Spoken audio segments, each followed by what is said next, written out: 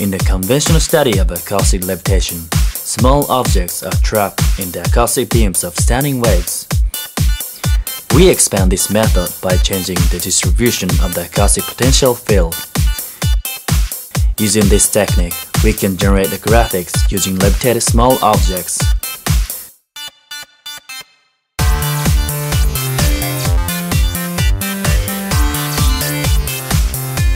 Our approach makes available many expressions, such as the expression by materials and non-digital appearance, and we aim to combine them with digital controllability.